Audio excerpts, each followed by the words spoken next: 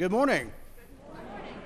Grace and peace to all of you in the name of Jesus Christ as we gather this beautiful day to stand before God and worship. It is indeed a good day to be in the house of the Lord, and we are glad that all of you are here. We have just a few announcements this morning. We will be observing the Lord's Supper today, and as you can see, we'll be doing it the old-fashioned way, not in tinction this morning. So we'll be using trays. So I know some folks will be glad to see that and learn that news. Next Sunday, I should let you know, is going to be a very busy day in the life of the church. We'll have the men's breakfast Sunday morning at 8:30. So that will be going on. We're going to have worship at the normal, regular time, and worship will include next week a baptism. So we're excited about that. So come and be a part of that. Then afterwards, we'll have session meetings. So if you're on the session, we'll be meeting immediately after worship for session meeting. And then that afternoon, beginning at 6 o'clock, or that evening, beginning at 6 o'clock, we'll have the Low Country Boil, which is a little later this year, but I think hopefully it'll provide for some cooler weather and a good time. And we're going to have bluegrass music outside for us. It's going to be an outstanding event that you'll all want to come and be a part of. So next Sunday is going to be a big day. I'm just going to stay up here all day long. Just makes sense. I may even spend Saturday night up here. I don't know. But come and be a part of all the things that are happening. The festivities are continuing to be planned for Kirkin of the Tartans, which will be at the end of this month on the 28th. Please make plans to be here for that. And tell other people about it. We as Presbyterians are not fantastic always about inviting people to come to church. It's not our thing because it's perilously close to evangelism. And I know that's hard. We have to be careful about that. However, it's a great day to say, hey, we're going to have bagpipes at church on Sunday. We're going to have a lot of neat stuff. We're going to have an ever-growing number of men in kilts at church on Sunday the 28th. Come and be a part of it. Come and see what that's all about. That's an easy way to invite somebody to come because I know how it feels. Sometimes it feels like when we invite people to come to church, it's like saying, hey, would you like to come to church and stay for 15 or 20 years and see how it works out? And if you quit coming after 5 years, I'm going to get my feelings hurt. That's how people hear it, and that's how we feel like we're saying it. So we can invite them to something like this, because we Presbyterians are good at inviting people to good, fine music things. We're good at that. So invite folks to come and be a part of the lunch, come and be a part of the festivities, come and see what's going on here at First Presbyterian. It's a great day to invite friends. Now, this Wednesday evening, we'll have our pumpkin carving event on Wednesday night. And I want to say thank you to everybody that's been coming out loyally the past few Wednesday nights. It's been going really, really well. We've had great attendance. The kids have been having a good time. I think everybody's pretty much tired of hearing about Jonah, but I think we've covered Jonah pretty well over the last 3 weeks. So the pumpkin carving will be this week, and that's going to be a lot of fun too. So come out and be a part of that. And one of the things we're really seeing with this is people are really enjoying coming for the food and the fellowship that starts between 5 and 6. You don't have to get there immediately on time, but we're seeing a lot of people that are doing that just so they can stay and be a part of everything that's happening. Friends, those are all of our announcements this morning. So, one more. I want to say thank you to all of the folks that helped out and made the Presbyterian Women's booth out at Squealing on the Square a success. I was up there a little bit, not like some folks were, but I was up there a little, and every time I was there were people coming through and doing busy stuff. It was a really hot weekend, and I haven't heard the numbers yet, but my sense was that this was a successful event for the PW, and thank you all, everybody that baked something for it, everybody that came and did that. Kay Monroe did a lot, I know, to help set up the booth, and so did so many others. So thank you all for being a part of that and making that work. And I want to say one last special thank you. It's not a story that's going to be in the sermon today, but I want to say thanks, and we're in for a treat as we are every time that we celebrate the Lord's Supper. I want to say thank you to Lonnie Bixler for baking bread for us. So everybody knows there were people paying good money to get loaves of his bread up there at the PW booth, and we're going to get to celebrate it celebrate his talents along with celebrating the Lord's Supper today. Friends, those are all of our announcements. So let us turn our hearts and our minds to God's worship.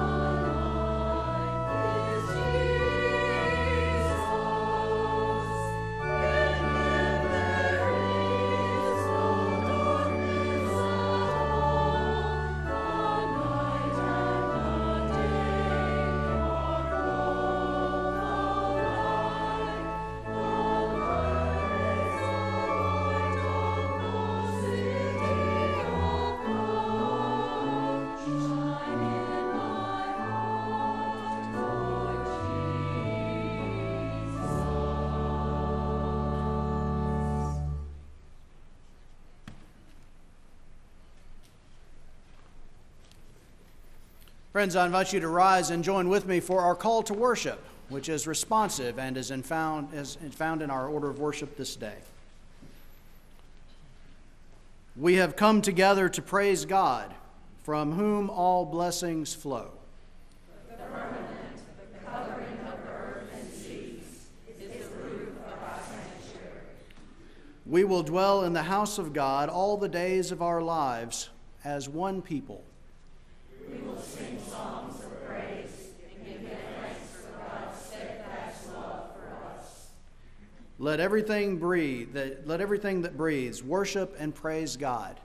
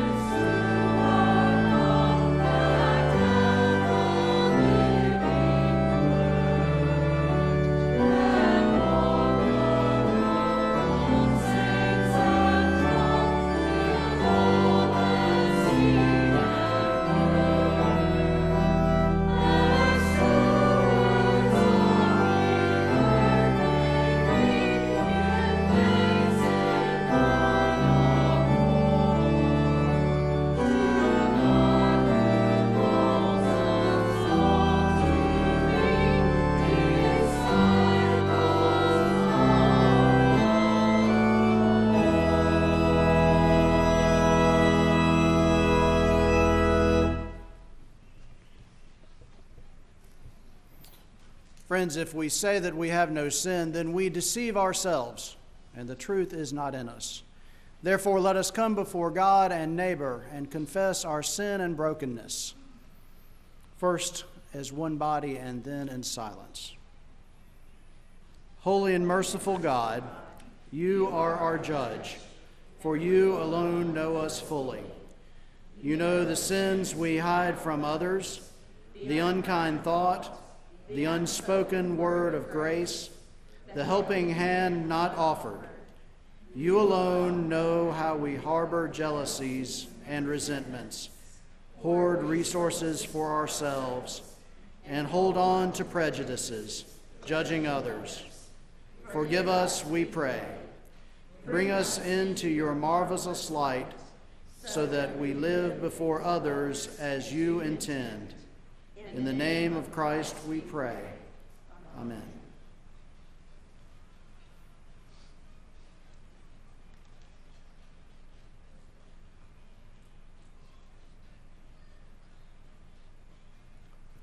Friends, it is the good news of the gospel that in Jesus Christ, God is reconciling the whole world to God's self. So, friends, in Christ, I assure you, we are forgiven. Thanks be to God.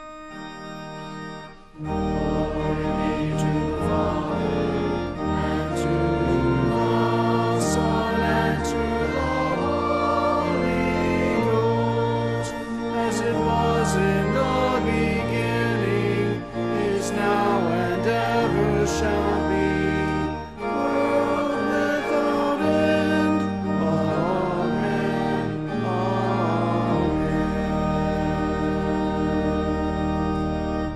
Friends, you may be seated. If all the children will come forward, please.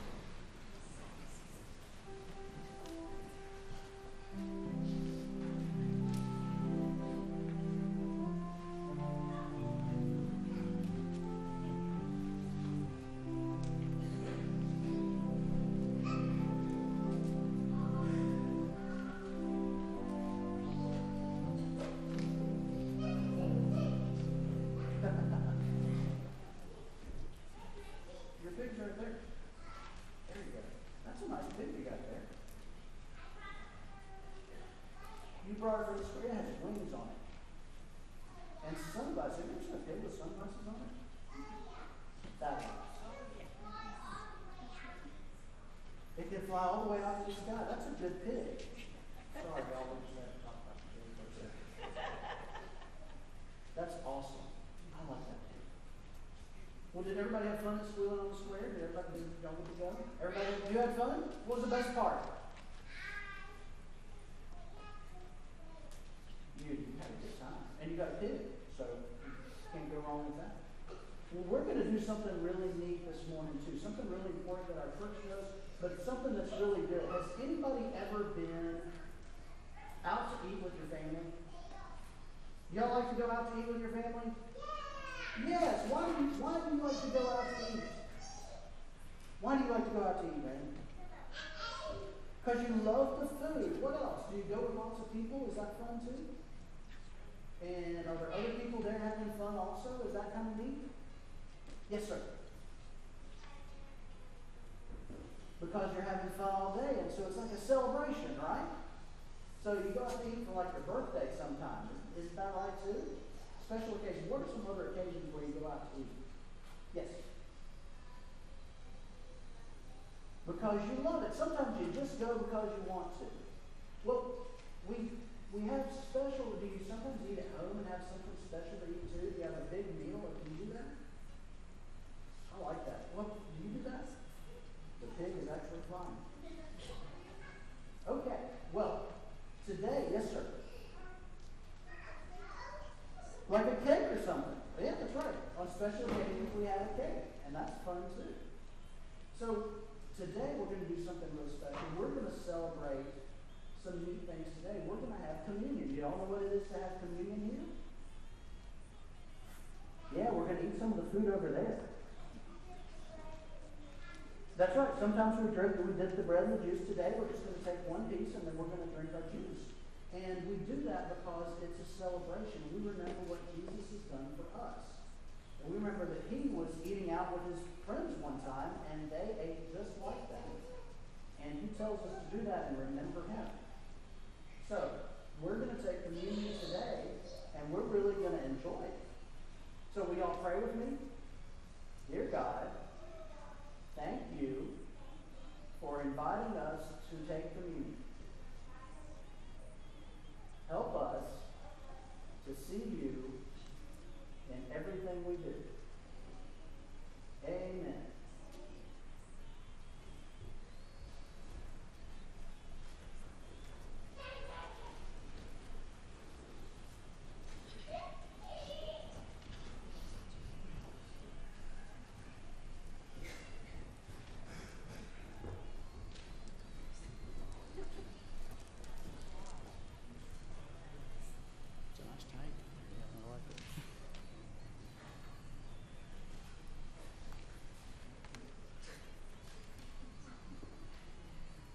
We now have a Minute for Mission, hosted by the not quite ready for primetime players.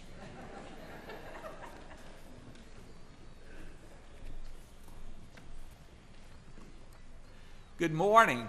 Good morning. This morning, these 4 church members are just like you and me, or any other church member. Let's listen to some of their thoughts as they consider bringing their tithes and offerings to the Lord. See if you can hear yourself. Oh no, here it comes, the money plate. If I'm not supposed to feel pressure every week during this part of the service, then why do they hand me this plate? Don't they know I'm on a limited income? I have bills just like they do. I'm a retired Lawrence School District 55 employee. And they probably want me to give a lot of money. Well, I suppose I could contribute something. They do have nice things here. Beautiful stained glass windows, comfortable seats, nice buildings, good donuts and coffee from every Sunday before church, from Miss Patsy's Kitchen Witches and the women of the church. Pretty soon they'll probably put a Starbucks in here. Then we can use our bulletin to get a discount here without even having to drive on 385 to go to Simpsonville for that heavenly pumpkin latte they're serving right now during the bar. This place must have plenty of money already. A couple of bucks won't matter. And how do I know where my money is going? At my age, I have to watch what I spend. I'm sure God will understand if I take a pass this way. Oh, yes, here comes the plate. What a wonderful time of the service. It's so great to be part of the funding of this church for the work of God, a very large part, I might say. I amaze myself with my generosity. But I know that I could be an example to others. But how can I be an example if no one knows how much I give? I don't want to be obvious. Maybe I won't fold my check. Yeah, I'll just leave it on the rim, but it might fall off. Oh yes, that'd be perfect. Then whoever picks it up will have to pass it around and everyone could see how much it was. Maybe then the entire row will see it. And the person who picks it up might call out to the usher, "Oh sir, there's a very large check here. Reverend McCracken." Then he'd see how important I am. Then they'd probably make me an elder or something like that. What a joy to be a humble tool in God's hand. I love this part of the service. Oh, why didn't I get up and leave after Reverend McCracken got through with preaching on stewardship? I knew what was coming.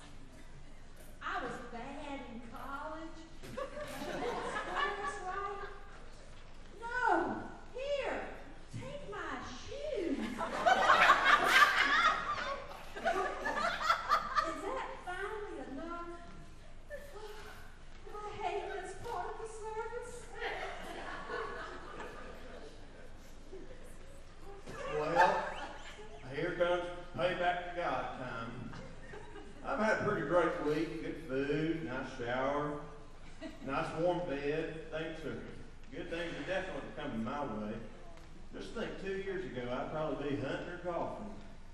Even here in your presence, I'm here. I'm come faithfully to the church, and I gladly tithe now. Lord, this is for you.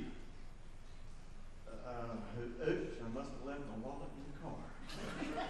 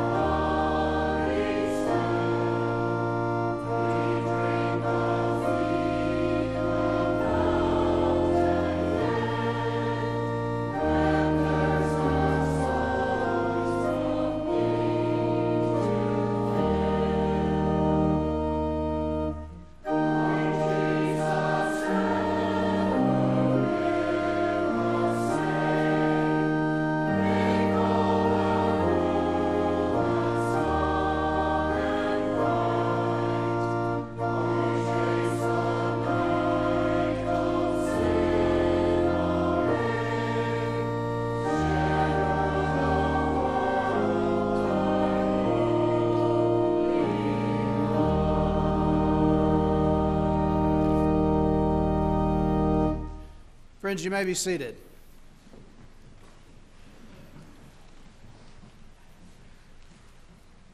I have a note here from the ushers asking that you please refrain from placing shoes in the offering plate. I'm not sure what that's about. Okay.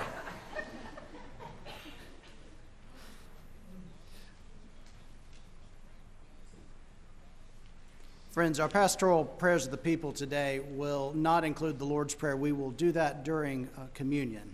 The bulletin is a little bit off on that front, but I invite you to join with me now, joining our hearts and our minds in prayer. Holy and loving God, we give you thanks for this place and this opportunity to come before you and to worship. We pray, Lord, that your Spirit will move among all of us as the word is read and as the word is proclaimed. Move all our hearts to your service, Lord. Hear our prayers as we come before you. Lift us up into your presence as we see the word of God embodied in the Lord's Supper this day. We offer all these prayers to you. Amen.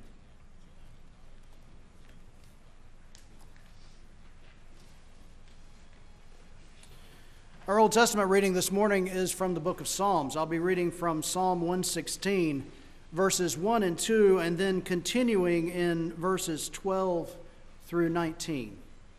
I invite you to hear now God's word to the church this day. I love the Lord because he has heard my voice and my supplications. Because he inclined his ear to me, therefore I will call upon him as long as I live. Continuing in verse 12. What shall I return to the Lord for all his bounty to me?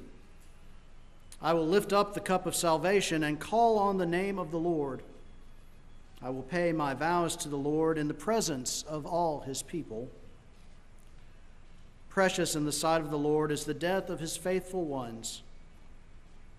O Lord, I am your servant. I am your servant, the child of your serving girl. You have loosed my bonds. I will offer to you a thanksgiving sacrifice, and I will call upon the name of the Lord. I will pay my vows to the Lord in the presence of all his people, in the courts of the house of the Lord, in your midst, O Jerusalem. Praise the Lord. Friends, this is the word of the Lord. Thanks be to God. Our New Testament reading this morning is from 1 Corinthians. I'll be reading from chapter 11, verses 23 through 29. I invite you to hear now Paul's letter to the church in Corinth, and hear as he discusses with them some issues about partaking of the Lord's Supper. Listen for what God is saying to the church today. For I received from the Lord what I also handed on to you, that the Lord Jesus, on the night that he was betrayed, took a loaf of bread, and when he had given thanks, he broke it and said, "This is my body that is for you. Do this in remembrance of me." In the same way, he took the cup also after supper, saying, "This cup is the new covenant, sealed in my blood. Do this as often as you drink it in remembrance of me. For as often as you eat this bread and drink the cup, you proclaim the Lord's death until he comes. Whoever, therefore, eats the bread or drinks the cup of the Lord in an unworthy manner will be answerable for the body and blood of the Lord. Examine yourselves, and only then eat of the bread and drink of the cup. For all who eat and drink without discerning the body eat and drink judgment against themselves." Friends, this is the word of the Lord.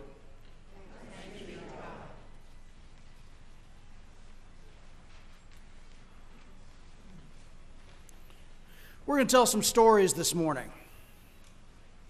Some fun stories. Maybe an odd story to start off with. When you're getting ordained to be a minister in the Presbyterian Church, there is a seemingly endless line of examinations that you get to go through. Ordination is harder than just moving on to a different church. Even though presbyteries examine you before you come into a new presbytery, if you're getting ordained, you're getting examined for ordination and you're getting examined for admittance into that presbytery. And so it seems like at every turn, someone's got another question for you.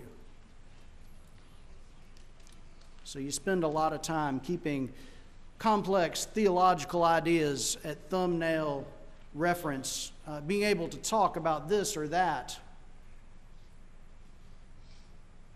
And you're ready for them, more or less. You hope so. You get by good enough, I suppose, to get by the folks. You just demonstrate all this knowledge that you've supposedly read and written about all through seminary. And so in one of those meetings, one of those times when I was about to get ordained, in one of those long processions of questions and answers and examinations, someone, somewhere, a nicely dressed older lady sitting across a table from me, somewhere, I think out in Arkansas, looked at me and said, "What do you think of communion?" Well, that was odd. Normally when people ask you questions in these types of things, it's not opinion type questions. It's not open-ended like that. What do you think about communion? I really was not expecting that. I was ready to give her Martin Luther's idea about communion and John Calvin's idea about communion and other ideas about communion. And she looked at me and she said, "What do you think about communion?" It took every bit of restraint that I had to not just look back at her and say, "I'm for it." Because I think she would have wanted a little more to that answer, and it might have reflected bad on me at the time. What I did say was the first thing that came off the top of my head. And I guess that's what she was going for. I don't know. But it may have been just as surprising to her as if I had said, I'm for it, when she asked me what I thought about communion. Because I looked at her, and without really thinking about it much, I just said something. And I said, well, it reminds me of going to eat at a Mexican restaurant. I know, yeah. Is it kind of the look that y'all have? Yeah. That's the look that she had. Like, oh no, this may not go well. And then I explained to her why. You see, parents of young children, or if you've had young children, you'll remember this, but parents of young children know why this might have been the case. If you have young children, especially when you have your first child, after about 3 or 4 months, I forget exactly what the timeline is, we've been at home with this baby, and somehow the baby is still alive, and we're still alive. We're walking zombies because we can't sleep much, but we're all still there, and we decide that we're a family and that we want to go out to eat. Because we used to do that a lot. Jennifer and I could remember, before we had children, we went out to eat together. We'd go on dates. It was great. I think we did. Anyway, that was a while back. So you remember going out. And so we get ready and we grab up all the stuff. We had 2 bags. Jennifer had a bag and I had a bag, and we've got enough diapers to diaper most of Birmingham at the time, and we're ready for like a major diaper situation if it happens. We've got extra food in the bottles ready to go. We've got some, extra bottles there in powder form. We've got some warm water ready to go just in case, in a thermos, in case we can't get to warm water quickly, to give the baby a bottle, and we're ready to go. We've got rags and towels and wet wipes and everything, you name it. We got a first aid kit just in case some emergency comes up on the way there. We're ready to go. And so we then stop to think, well, where can we go to eat? And we come to the truth that every other young family comes to if they decide in the first few months of infancy that they want to take their child out to eat with them. And that is, you go to the Mexican restaurant. You go to the Mexican restaurant because it doesn't matter if the baby wakes up and starts screaming her little head off. It just goes into the din of noise that's already there. And nobody really cares. It's loud. It's exciting. People are there and they're having a good time, and you can have a little extra noise and nobody will notice. If we were to go down to the nice restaurant that we used to go to on our dates and the baby then starts screaming her head off, people are going to look at us ugly. We're not going to be there long.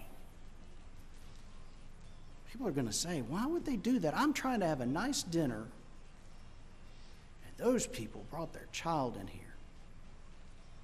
So anyway, we're back talking to this woman about communion, and I'm talking about the finer niceties of Mexican restaurants. The point is that I finally came around to, maybe not gracefully that day, and maybe not even gracefully today, but the point is that when I think about coming to the table, I think about this big room full of happy people, this place that we can all come to. This place where if we make a little noise because we're upset, that's okay. We've got people there to take care of it.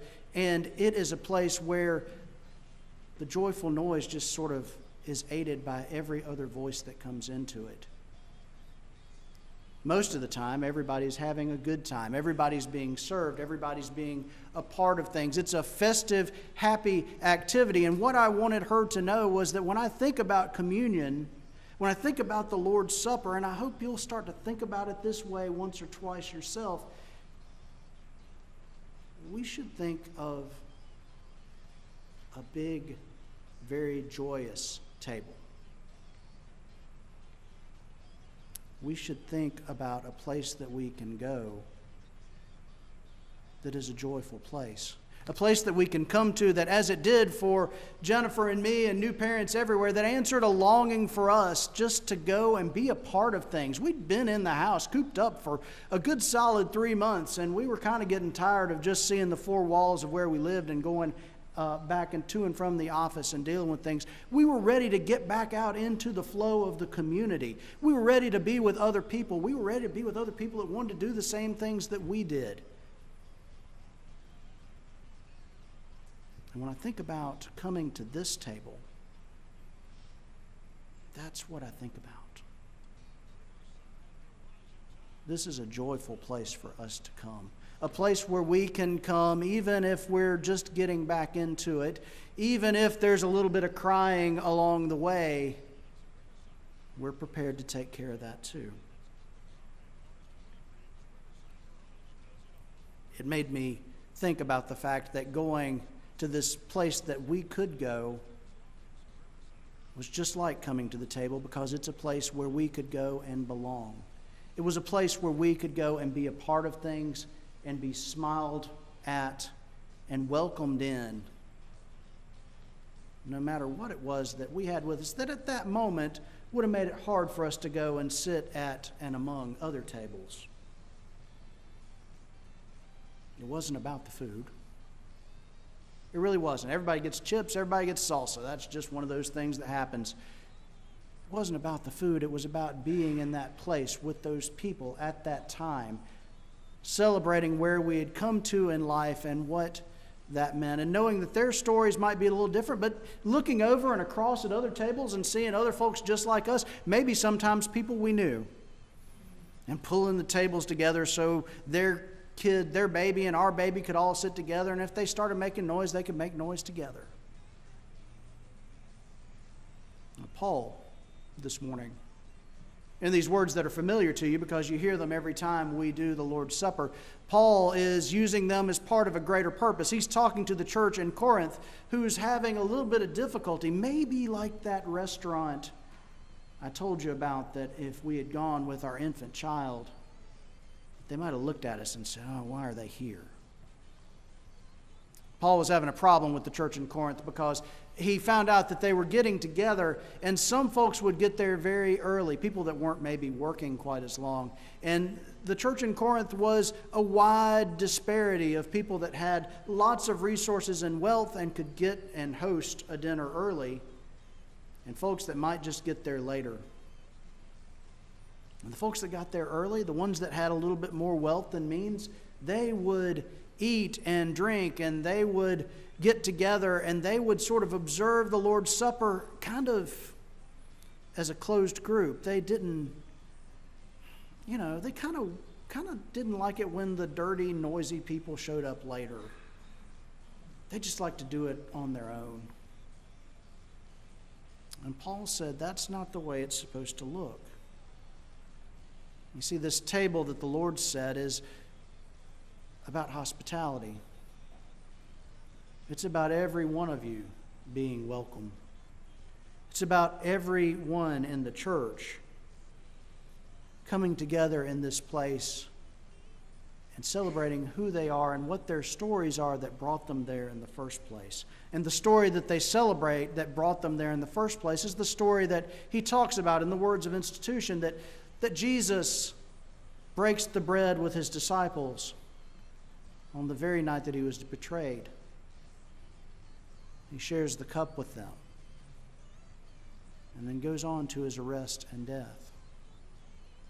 You see, that's the story that calls everybody together, no matter what all of their individual stories were, whether they were rich and hosting the meal or whether they were poor and just getting there when they could. They all got there eventually, but not everybody was able to eat. It was kind of humiliating for the folks that showed up late. And so Paul takes them to task for this. He says, no, this is not how it's supposed to be. Paul didn't know about Mexican restaurants, but if he did, he would have said, that's what you're looking for. You want a place where everybody can come in and be a part of things. And he says to the church in Corinth, examine yourself. Look at yourselves. Think about what you're doing when you gather. When you gather together, it's not just to see who can get there. It's to celebrate who you are as the church, who we are as the church, and to celebrate around a table and to celebrate around a story. In the same way, we're called to examine ourselves. Not to come to this place flippantly, not to come to this place and say, oh, well, communion this morning will be there another 15 minutes, but to remember that communion and the Lord's Supper is an essential part of who we are, not just as this congregation, but as the congregation of the Church of Jesus Christ, the church eternal. And our liturgy will say that we celebrate this day with believers from every time and place. And so we imagine a much bigger table than the one that sets before us. A table that sits us at the same place as people that have come before us. And a table that sits us around a long, joyous place in common cause with churches and congregations everywhere. And we pay particular attention to that here on World Communion Sunday, which I'm proud to say, a tradition that was started by a Presbyterian church. And it started very humbly back in the early part of the last century. Shadyside Presbyterian Church thought it would be a neat idea to invite some of the other churches literally just around the block from them to celebrate one time a year, to celebrate communion on the same day that they did. And it took off.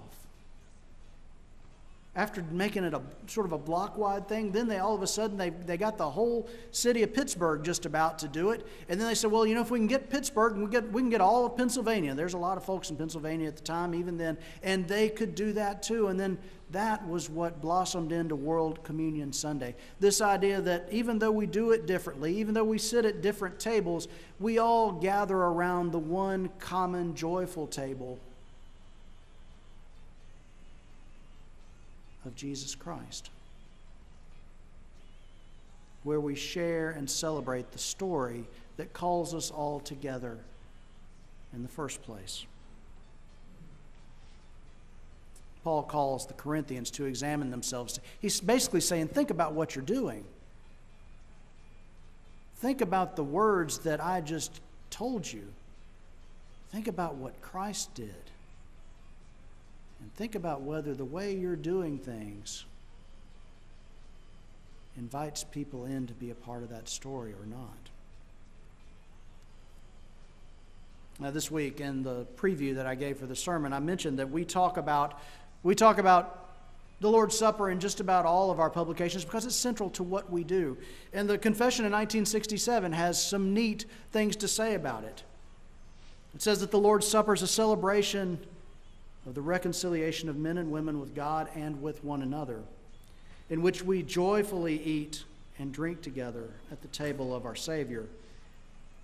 And listen to these words. We rejoice at the foretaste of the kingdom, which will bring to consummation at His promised coming, and go out from the Lord's table with courage and with hope for the service to which we're called.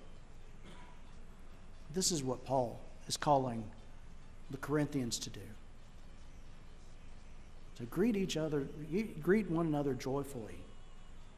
To be nourished at this meal and not see it as just a party that some people enjoy more than others, but see it as a place where everyone can be gathered together and they can go out and share their story with the world and do the work that God calls them, and I might say by extension, us to do. You see, it's not so much about the food. He's not giving them a hard time about the food. It's about the fact that something amazing happens when we come and enter into this place. And our voices join the noise and the joy in this place that is with everyone else's. And we lose ourselves in that, and we find ourselves lifted into the presence of God. It's all about remembering that we come to this place not just by ourselves, not just because it's the first Sunday of the month, but because this is a table we are to visit often. And this is a table that we are to visit with joy. Because when we come here, we are reminded that we are made a part of God's story. In the bread and in the cup, we partake and we are part of God's ongoing story in our lives, in this place, and in the world. And we're reminded that in this place we are always called to make room for more. To look around and see that we are celebrating with Christians all over the world this day, and that even though that's a really big table, there's room for more people. And there's room for people no matter where they are. No matter where they are geographically, no matter where they are spiritually, there's room for everyone to come to this place. I'll tell you another story. It's another story about another Mexican restaurant. Can you see a theme forming? And I promise you, I know exactly where my kids are going to want to go to eat after church today. There's a restaurant in Birmingham called La Paz, and we laughed at this place after many years because it was the trendy, hip place to go for young couples that were dating. Thursday nights were big at La Paz because you're almost to Friday, you might as well go out. And so it was a great place to go. And Jennifer and I went there a lot. We didn't live far away from that restaurant, and we went there. And when we, early in our dating life, we looked around and we saw a room full of people, many of whom we knew from college, but folks that were our age, couples, sitting at all these tables that were made just for two people. And they would sit there and they would eat, and we would all eat and have Mexican food, and maybe you'd go see a band or something later, or maybe you'd just hang out at that restaurant all evening long, and that would be fun. And everybody liked to go there, and it was a fun place to be and to go. We didn't think much about that. That was just something you did. Years later, we went back with our bags of diapers and our supplies and our baby. In the carrying case that gives you a shoulder problem if you carry it too long, you know, the car seat that you carry, and you can do it under that, and you hope that you can rock the car seat that the baby will sleep. And so we'd go back like that, and all those tables there were now four tops. And we looked around and we saw all these same people that we used to see years ago that were there at the two-top tables enjoying their Thursday nights. Now they were back at four tops with children, just like us, sitting up at the table with them. And the weird thing was we saw so many of the same faces that we'd seen there before. And we saw each other at this different phase in life. It reminds me today that no matter where we are in the story of our individual lives, whether we're in a place where it's a struggle just to get out of the house some days, whether we're in a place where it's easy for us and it's just another thing on the list, whether we're in a place where we're not sure what's coming next, that this place, this table, calls us to come and be a part of things. No matter where we are in the story of our church, as we look forward. And you're going to be hearing a lot about that over the coming weeks, what our past has been, what our present is, and what our future can be here at First Presbyterian. No matter where we are in the story of our church, we're called to this place because this is the real important stuff of what we do. We're called here. We celebrate here. We eat and drink together here. Because we remember. We remember what Christ did. We remember what Christ is doing, and we look forward with hope to what Christ will do in this place and in each one of our lives. No matter what stage of life we come to this table with. We are all welcome, and we are all called to celebrate and to be joyful. And this is why World Communion Sunday is so important. And this is also the good news that we celebrate, that this table is always set for us, old and young, broken and feeling a little stronger, happy and sad. We're called to come and be renewed, to be lifted up, to be healed, and to be strengthened, so that we may go out and truly be the church. That's what our story is, and that's the story that we are made a part of. Nothing less than God's own story. In the name of God the Father, God the Son, and God the Holy Spirit, amen.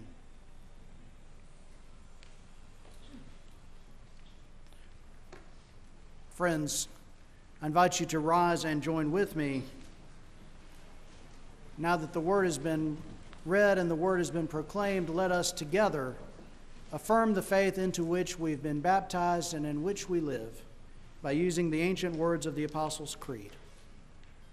I believe in God the Father Almighty, maker of heaven and earth, and in Jesus Christ, his only Son, our Lord, who was conceived by the Holy Ghost, born of the Virgin Mary, suffered under Pontius Pilate, was crucified, dead, and buried. He descended into hell. The third day he rose again from the dead. He ascended into heaven and sitteth on the right hand of God the Father Almighty. From thence he shall come to judge the quick and the dead. I believe in the Holy Ghost, the Holy Catholic Church, the communion of saints, the forgiveness of sins, the resurrection of the body, and the life everlasting. Amen. You may be seated. Friends, we are called to offer ourselves just as Christ offered himself to us. So let us joyfully do this now by prayerfully considering how we might go out into the world and be the hands and the feet of the body of Christ. And let us give now also of our tithes and offerings.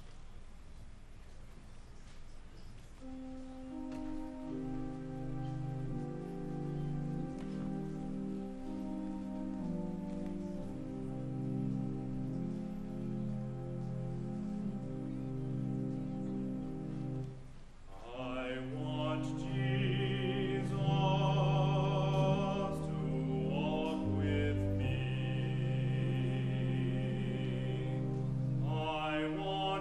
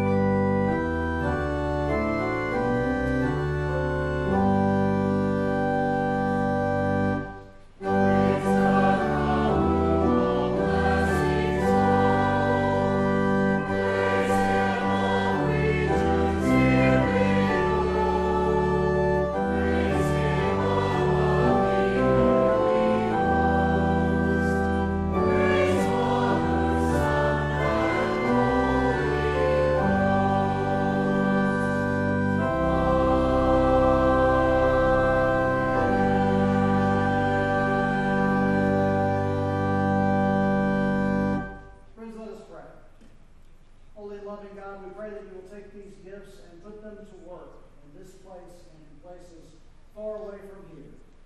We pray, Lord, that you will take each of us and put us to work also as builders of your kingdom, so that we may truly be the hands and the feet and the voices of the body of Christ. In Jesus' name we pray. Amen. Friends, you may be seated.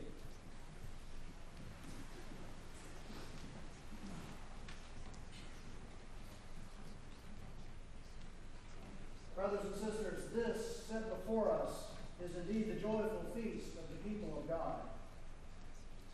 We're told in Scripture that people will come from the east and the west and the south and the north. They will gather and sit at table in the kingdom of God.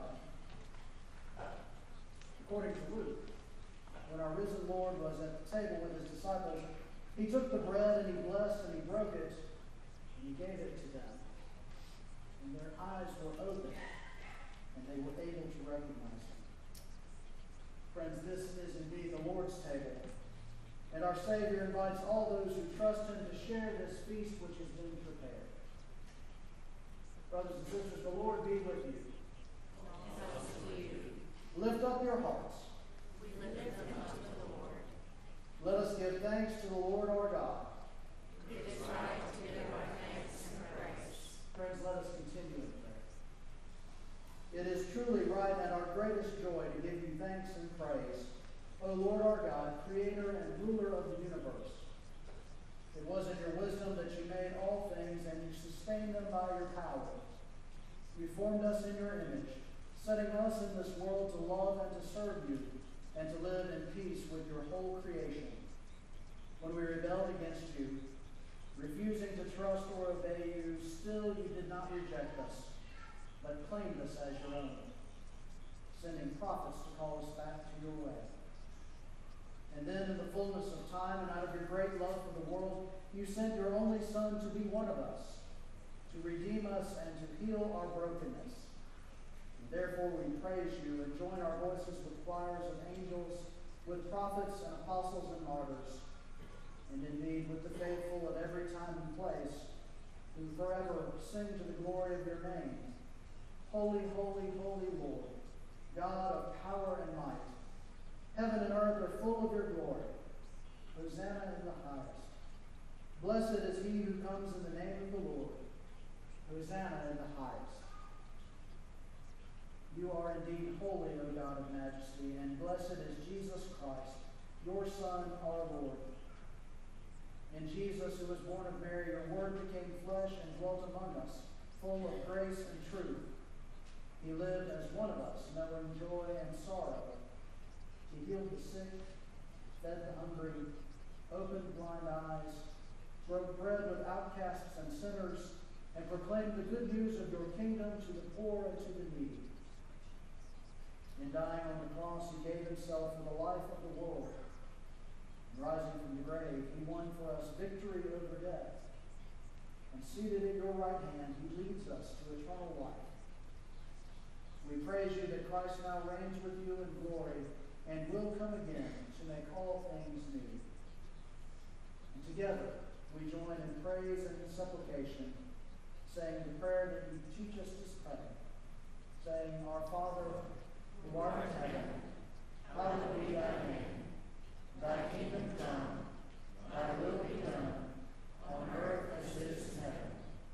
Give us this day our daily bread, and forgive us our debts, as we forgive our debtors. And lead us not into temptation, but deliver us from evil. For thine is the kingdom, and the power, and the glory forever. Amen.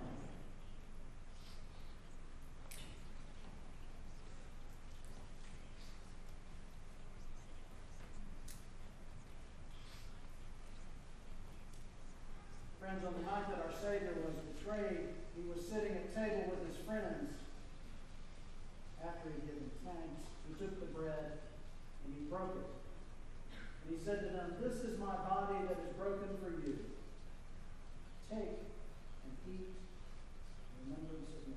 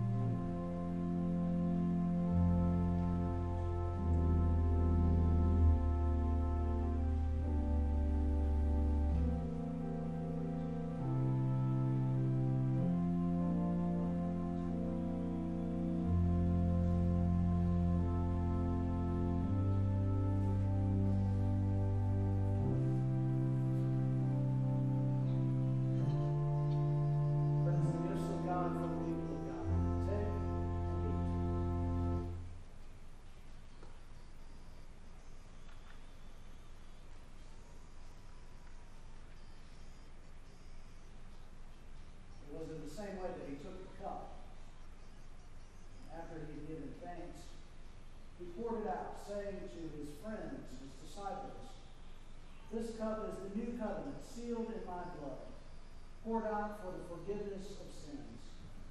Whenever you take of this bread or you drink of this cup, do it in remembrance of me."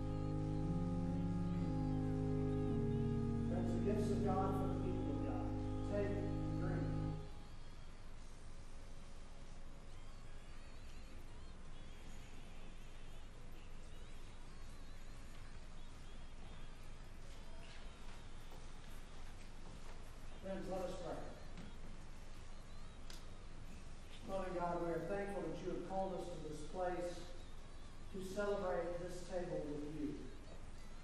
We look forward, Lord, to this gathering each time that we come. We pray that you will sustain us until we gather again, to go out and to do your work, to look forward joyfully to the time when we are all seated at your table at the heavenly feast. In the name of Jesus Christ we pray. Amen.